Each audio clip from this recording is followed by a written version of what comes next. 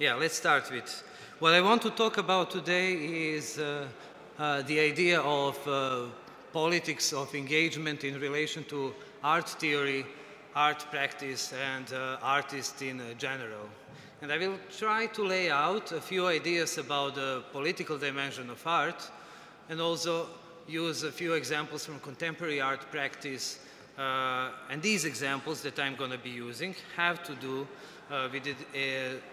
with the way art structures the political and embodies the critical dimension. As an art historian, I have this habit to look backwards. So a few times I will move back to the 20th century in order to make some conclusions and to clarify some thoughts. But first I would like to give you a context within which I'm going to speaking about.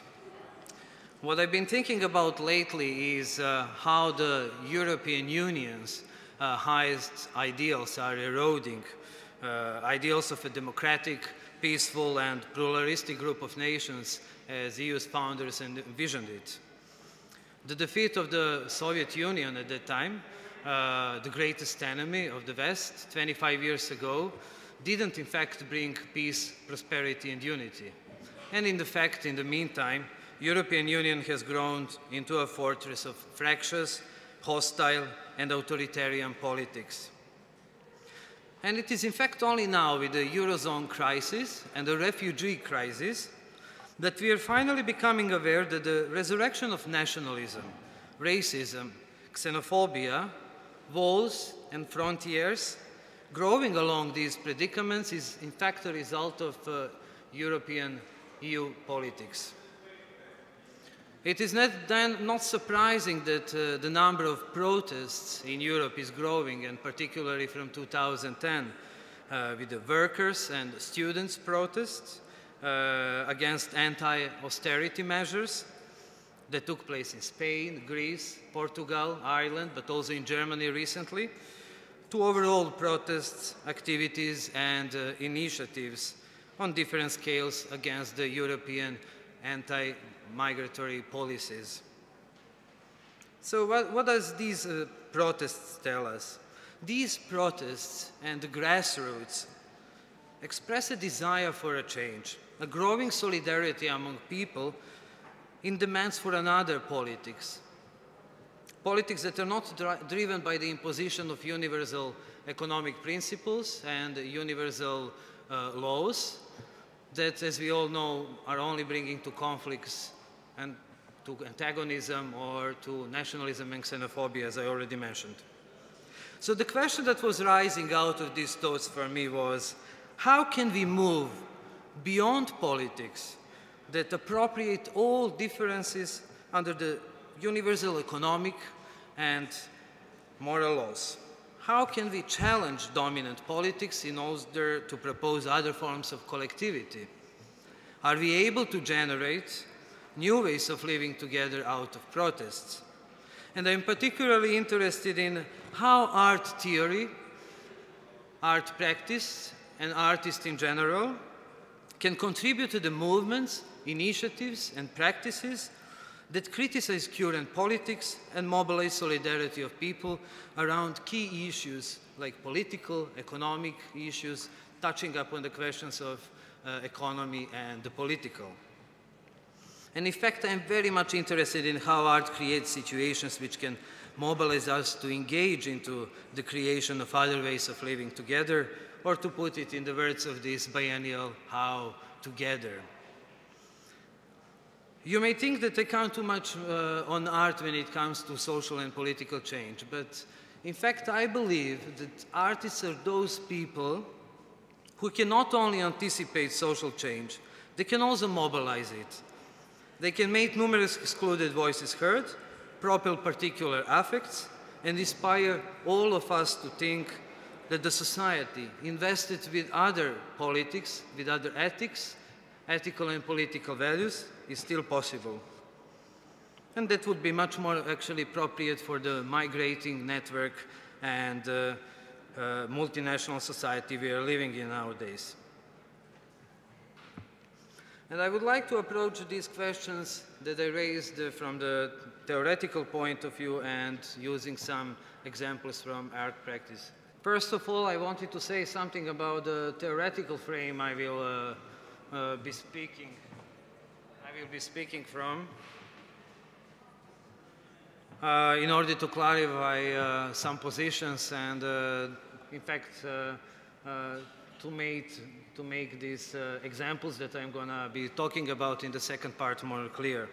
So I want to say something about this theoretical frame, and for that matter, I would like to draw your attention to the dominant political discourses in art theory today. So dominant political discourses in art theory today, which are dealing with the relation between art and politics and trying to grasp what the critical dimension of art is. So these main discourses are discourse on absolute democracy, as is proposed by Antonio Negri and Michel Hart, very much present in art theory nowadays. Discourse on anarchism, which is proposed by Jacques Rancière, also very much present in art theory, and a discourse of agonism or antagonism, as is proposed by Ernesto Laclau and Chantal Mouffe. But drawing a distinction between these theoretical standpoints, as you will see, my aim is to show why theoretical discourses on absolute democracy and agonism, which neglect representation, either by arguing a creation of a plentitude of new concepts, let's say for new movements or new forms of art, or by failing to engage with the content of representation by suggesting politics of arbitrariness, why they may become appropriated by dominant politics and depleted from their critical role. In my view, these political discourses, which argue politics of withdrawal from established institutions and representations, may not provide a proper ground for debating the critical in art. And on the other hand, I would therefore like to show how discourse on agonism, which supports politics of engagement, allows the theory to question the content of representation and values invested in these representation, and in such a way provide a ground for debating what the critical in art today it is.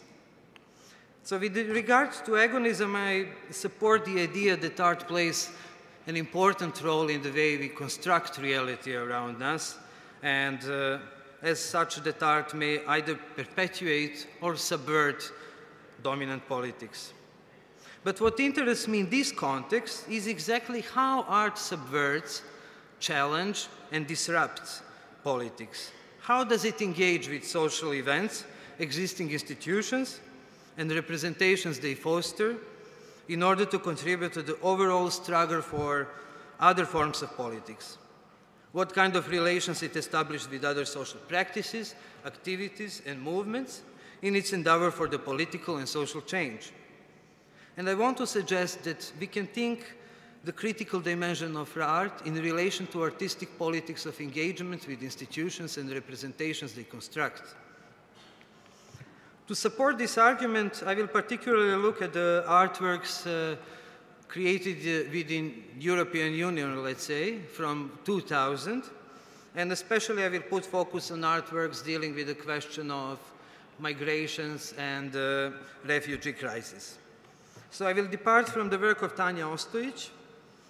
Her actions, performances, and interventions created from 2000 directly appropriated migrant strategies of border crossings and interventions in the media flow. With her project, Looking for a Husband with an EU Passport, Ostojić pointed out the firm relation between migration, prostitution, human trafficking, and capitalism. My second reference will be Christoph Schlingensief's public art project Foreigner South, created in 2000. Schlingensief confined asylum seekers in containers and situated those containers in the center of Vienna. And over a week, people could follow their everyday life via cameras that were installed in these containers and voted them out of the country in the manner of Big Brother. Schlingensief's project wanted to emphasize xenophobia and anti-migratory politics of the current political government at that time of Austria, Freedom Party, nationalist government. And finally, I will try to turn to your attention Europe today and different movements, initiatives, and actions taken by individuals, associations, and artists in response to the refugee crisis. I will recall initiatives by Center for Political Beauty and also Raoul Haspel. Oh, I forgot about slides. Yeah, those are names that I will be mentioning.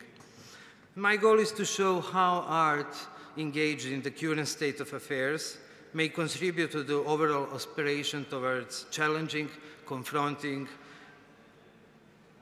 and re-articulating existing politics and norms of representation. By bringing forth not only the very recent examples from artistic practice, but also artists' active involvement in the current predicaments, I would like to ask the following question. What can we all here, artists, curators, academics, programmers, people of different profiles, or the visitors, what can we do to incite other forms of living together? And what kind of actions we can take at the very moment of any political crisis? How can we stand against dominant politics that are eroding basic rights for freedom and liberty?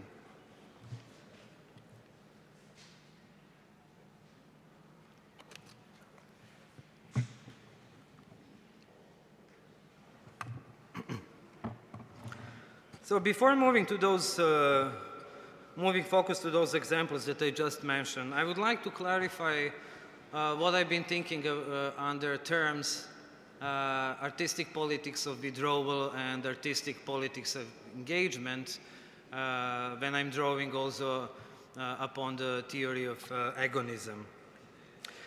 I've been in fact thinking lately how some 20th century artistic practices like the avant-garde or different vanguard movements failed in attempt to bring art and politics together in order to structure the critical in art.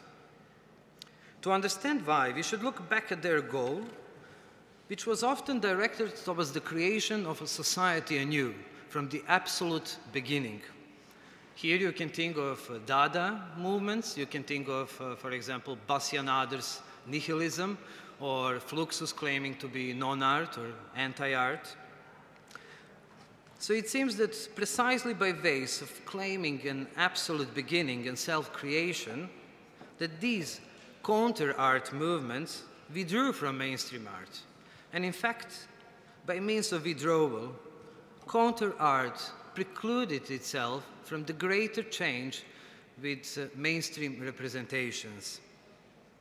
In fact, developing parallel to mainstream art, various counter-art movements have been built in the oppositional relation to modernism and allow the power of modernity to simply absorb demands for the absolute beginning and subjugate them to the appeals of capital.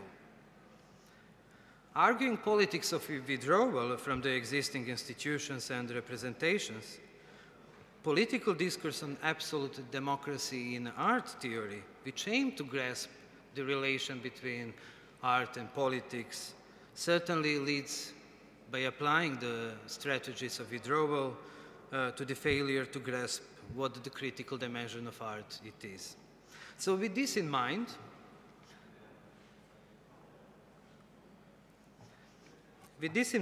I think that in contrast to the artistic politics of withdrawal, we need today artistic politics of engagement, moving away from the autonomous conceptions of art towards its relational aspect. And this is important, to move from autonomous conceptions of art towards relational aspects of art. So this would say that we cannot see relations between mainstream art and counter art anymore in oppositional relations, because by the logical necessity of opposites, they will bring to the same.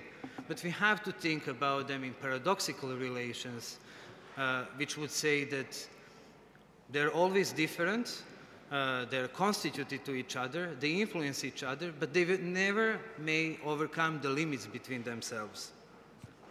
In my view, this focus on a relational dimension of art, or maybe a radical relational dimension of art, could provide art with the possibility to challenge institutions and norms of representations. And it is political discourse on agonism that provides this ground. But it is not enough to simply claim that there is a paradoxical relation between counter-art and mainstream art. Art that is trying to subvert dominant representations and politics, and one that is actually trying to support them. It is more important and necessary to recognize that art is entangled with different social practices, activities, and initiatives in a particular network of relations that structure the political. And only when we acknowledge that art possesses this relational aspect, we can think of its critical role. But let's observe this, try to imagine actually this situation. Let's say that art is responding to the current state of affairs, and that it is existing in relation to different social movements and practices. And let's say that it wants to represent demands by different groups that are gathered in a struggle for their recognition. And let's say that these social groups are women, gay, transsexual, migrants, or black people, and that they are actually all together gathered around the recognition of the demands for freedom and liberty that they are restricted from. And let's say at the end that they share similar political and ethical values. So to present these demands, art in fact needs to challenge existing politics. And we may speak here about the authoritarian politics that control the media, that restrict freedom of speech in public space, and that restrict protests in public space, let's say. But since art representation supports to present different demands that are gathered around some common demands for freedom and liberty, we can expect that they can never represent them in totality. There is always something that is staying outside, something that is excluded. For that matter, we can have two conclusions: that excluded will always be able to challenge existing representation, and at the same time, that each representation is never a totality. It's a partial, it's a contingent issue, temporally fixed, and it may always be challenged by the excluded. Of course, this statement brings us to the question, but which representation or which system of values, ethical and political values, is the right one? I will certainly go for this system where you have a possibility to choose, to exclude something, because only in that case where you have a possibility of choice, you can speak about freedom and liberty. But what does this say about the critical dimension of art? Well, by recognizing that art embodies a particular system of relations, I would like to suggest that art, together with the different social activities and initiatives, may confront existing institutions, disrupt and rearticulate them. And it is only by employing politics of engagement that it may challenge representations invested in particular political values and propose different forms of social relations and different ethics and politics. In my view, it is precisely here, in the creation of a collective will, that the critical dimension of art is constituted.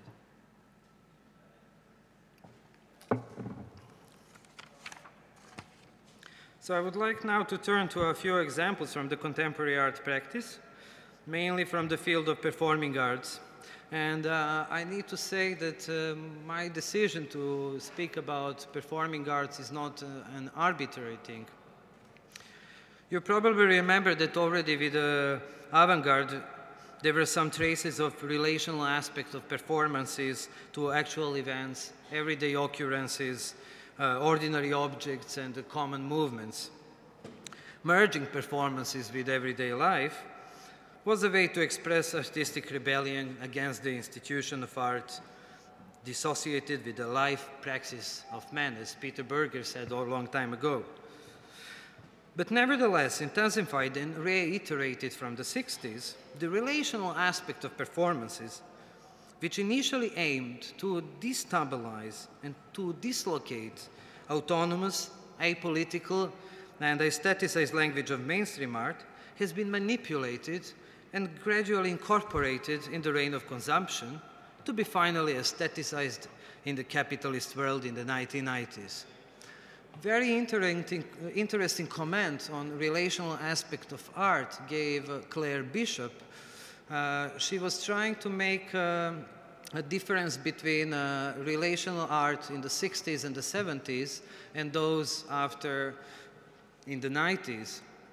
And she was saying actually that artists like from Fluxus or Alan Ruppersberg have been using relational art to avoid the art market and by, let's say, cooking to earn some money to survive outside of avoid institutions in a way. But in the 90s, it was happening exactly opposite. With Rikrit Tiravania, for example, we had direct support of the art market and dominant politics. So as it turns out, reiteration of this relational aspect in art allowed for the control and subsumption of the critical and activities potential of performances to the hegemonic power of the modern and the postmodern. And this is how the relational aspect of movement has been continuously manipulated and regulated by the protocols of the contemporary control society. But can art still succeed in mobilizing a critical potential? Yes, it can. If nothing else, art definitely created conditions against we can think politics of engagement. In contrast to artistic politics of withdrawal, we can think how art may engage with institutions and change them, how it can speak about collective will instead of individuality. And we have to think critical art today in relation to particular social and political contexts, the state of affairs art is inscribed in, and institutions which represent them in order to not only bring a critical dimension of art for the sake of art or for my speech here tonight, but for the social change in general. So let's see how does this look in art practice.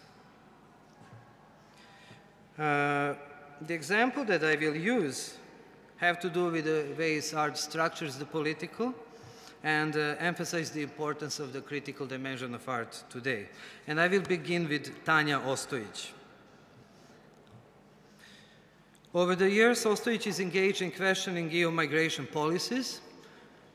She directly familiarized herself with popular border crossing strategies that migrants have been using for ages.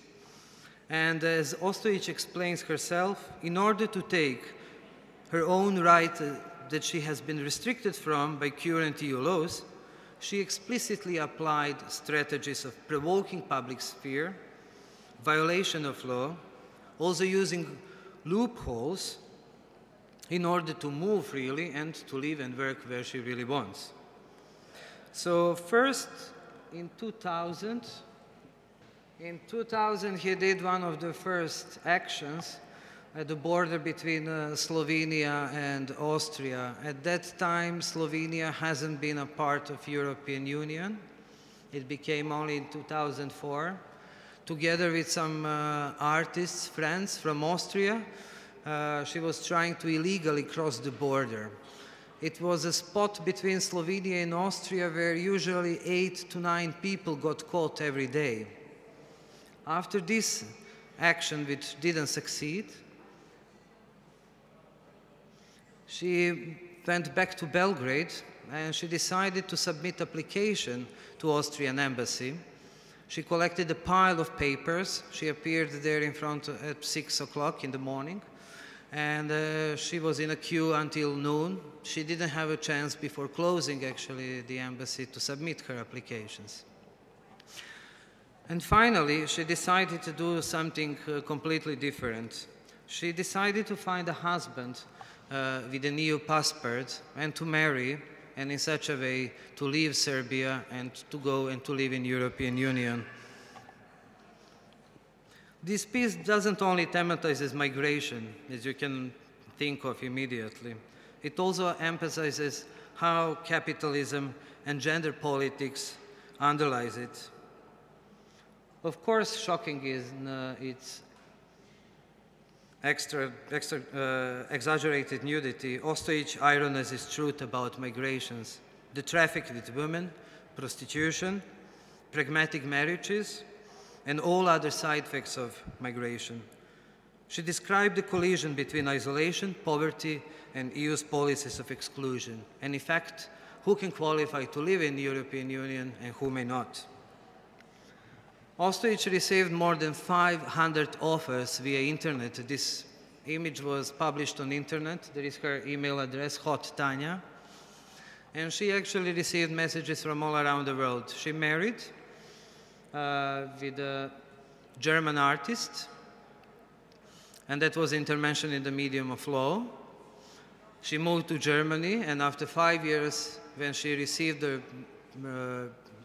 residency permit to live there, she organized a divorce party in a gallery where she presented the whole project. We are speaking now about 2005, and Tanya is still working on the same issue on migrations.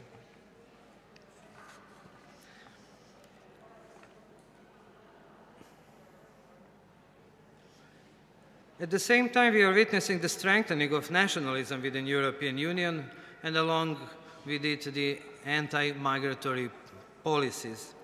In 2000, Christoph Schlingensief's public art project, Foreigners Out, put the focus on the rights and asylum seekers in Austria.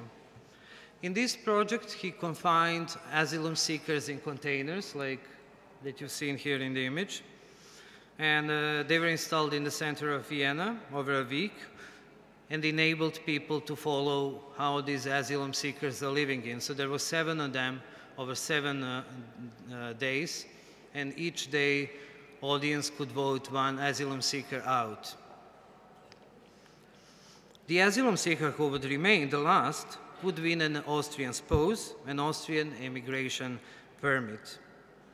Challenging frontiers between art and life, between fictions.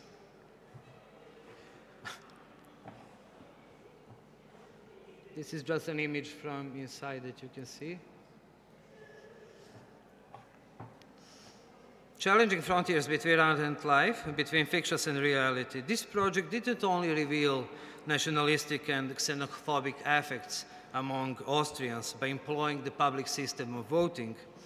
It also mobilized a wave of protests which were happening on the public space on the Herbert von Karajan Square, where this whole event was taking place.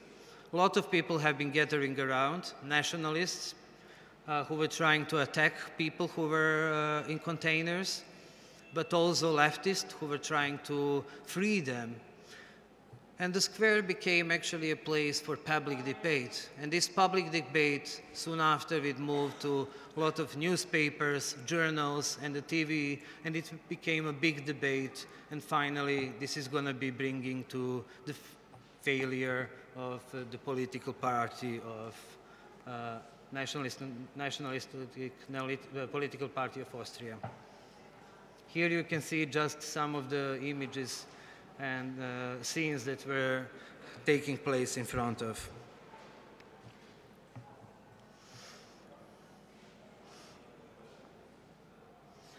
But today, immigrants to EU are predominantly refugees and refugees and asylum seekers, people who come from war, internal conflict, or a brutal dictator in their countries of origin, such as Syria, Eritrea, Somalia, or Afghanistan.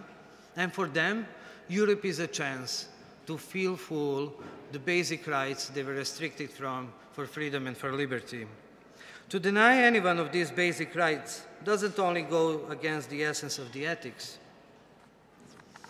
Geneva International Center for Justice, released on 27 July 2015, has pointed out that the term economic migrant has been used for the refugees to mask the responsibility of Europe to provide asylum.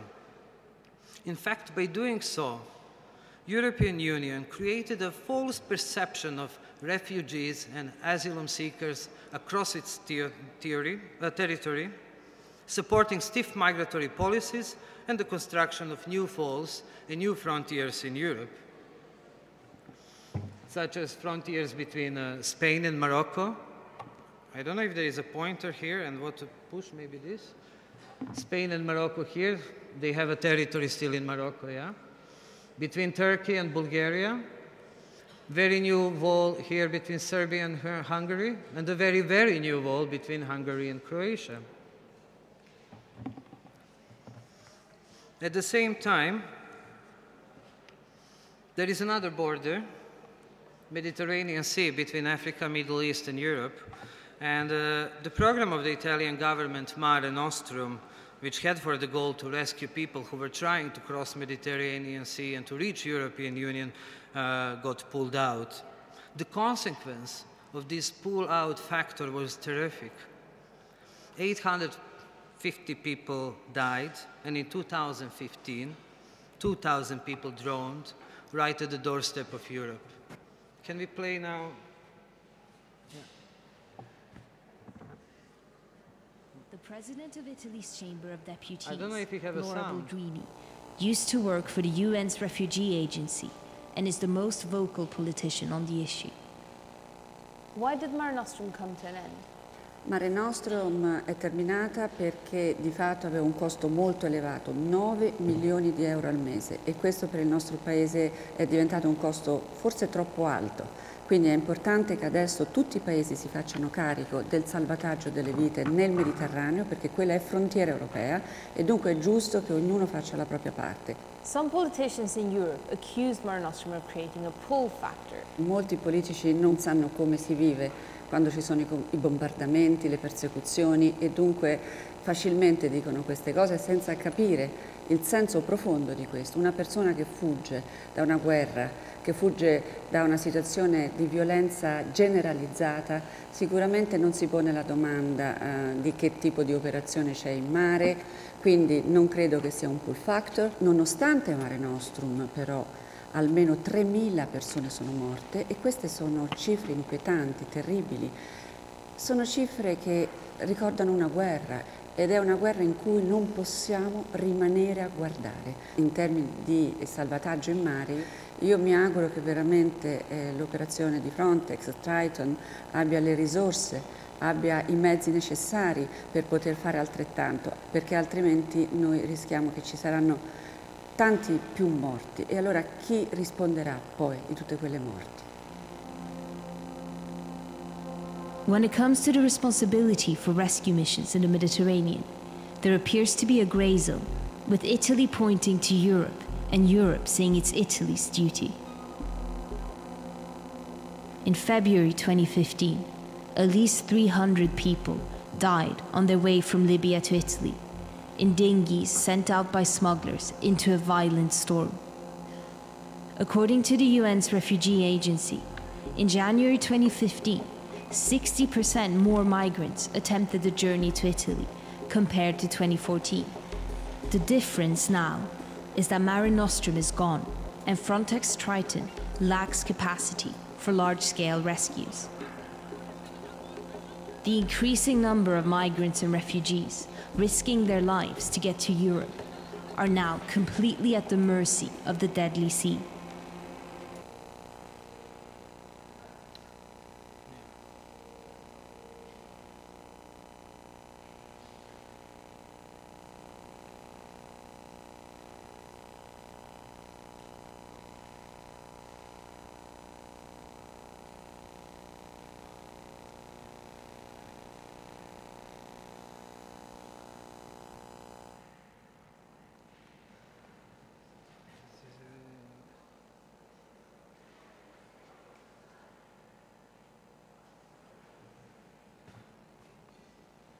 Okay, let's stay here for the moment. It's a beautiful image.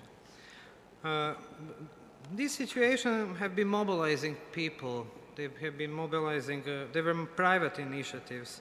For example, in 2014, where Mare Nostrum operation that we were speaking about now got cancelled, Christopher Catramboni, a wealthy businessman from United States, he decided to invest his own money, $8 million, to buy a boat which at a certain moment was the only boat at the Mediterranean Sea to help people and to save lives actually at the sea. Their foundation, the Migrant Offshore Aid Station, in the first week saved 227 lives, and by now more than 11,000.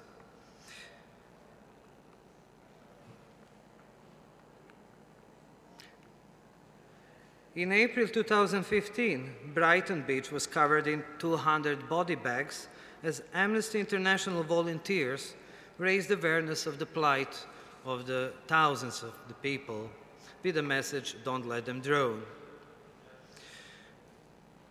The Center for Political Beauty, a collective of artists and activists whose statement is "Art must hurt, irritate, and resist," and is a kind of response to famous statement of or work of Marina Abramović from the 70s, "Art must be beautiful, artists must be beautiful."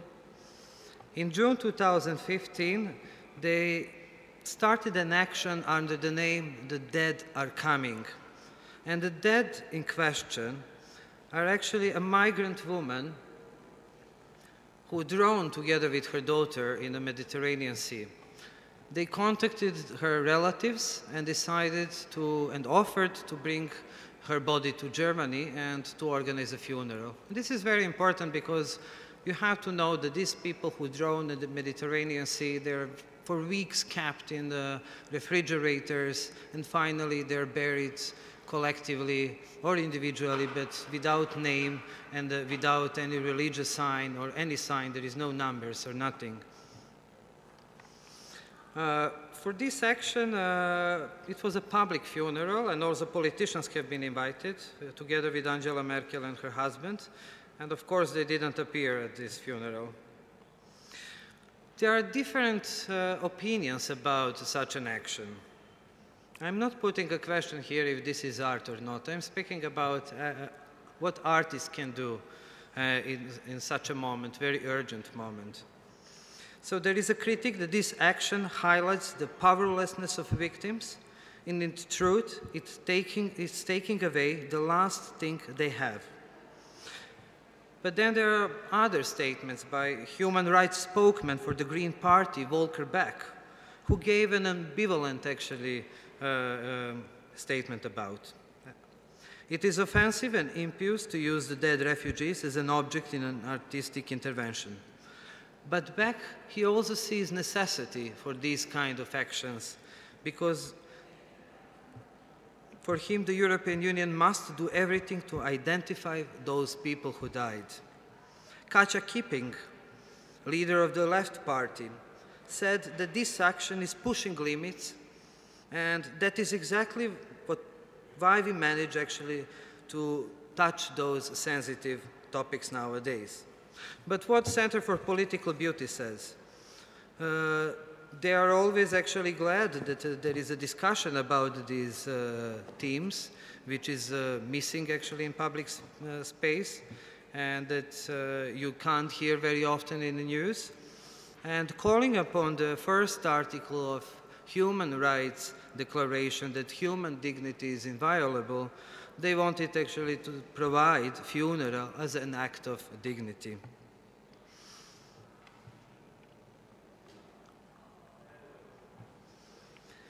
On 21st August, Raoul Haspel launched a single 1 minute of silence, which will become in 4 days the best-selling single in Austria.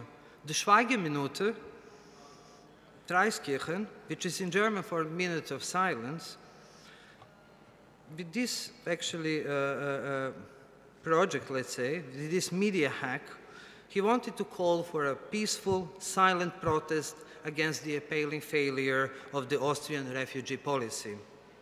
In Haspel's words, this is an initiation, an invitation to pause for a moment and to remember together the humanity that lies within all of us. A call to revive social values, such as empathy and the willingness to help others, not least in politics. Each cent, when you purchase this song, is going actually for refugees. There are many other examples in contemporary artistic practice that one or in another way feature actual migrants, refugees, or asylum seekers. Also those coming from outside of Europe, like Immigrant Movement International by Tania Bruguera, which involves a set of actions between migrants and local community in New York. Or Campus in Camps by Alessandro Petti, which has for a goal to offer an experimental way of education for refugees in one camp in Palestine. But there are also quite different types of projects which express the critical potential in other ways, such as those questioning the norms of representation. How do we construct objects through language? How we can deconstruct them, like in performances of Mette Edwardsen, or like performances that are challenging our understanding of time in post-Fordism, like in Anne-Therese de Keersmaker's work Arbeit. But my goal here is not to bring all these examples that are dealing with migration or refugee crisis or about artistic politics of engagement. My idea was rather to show that art always possesses a political dimension, and that this political aspect of art may be expressed by ways of supporting dominant politics or by challenging them. And I hope that I could bring a little bit closer to you how the theory of agonism along these examples may provide the ground for thinking what the artistic politics of engagements are, and also to understand how art may mobilize its critical potential. Apart of drawing some theoretical tenets with this regard, in the second part, I wanted to show through the examples that you have just seen one possible way of thinking what the critical art is. And then especially drawing on projects of the Center for Political Beauty and Raoul Hassel is how art actually may react at the immediate moment of any sort of crisis. I was speaking here about, from the European perspective, about migration and about refugees crisis, but what art has to do at any moment of crisis, and economic, political, when we speak about the war, when we speak about any kind of authoritarian regime, if there is no freedom in public space, freedom of speech. And my idea was also to open up a question about the, not only the role of art, but also about the question, what can we all do, people gathered here today, in response to the fractious, hostile, and authoritarian politics? Do we need to see pictures of jailed, drowned, burned people in order to understand that we have to find ways to live together under any other crisis, which could be ecological crisis, like I was speaking now about the migration crisis. And that's it.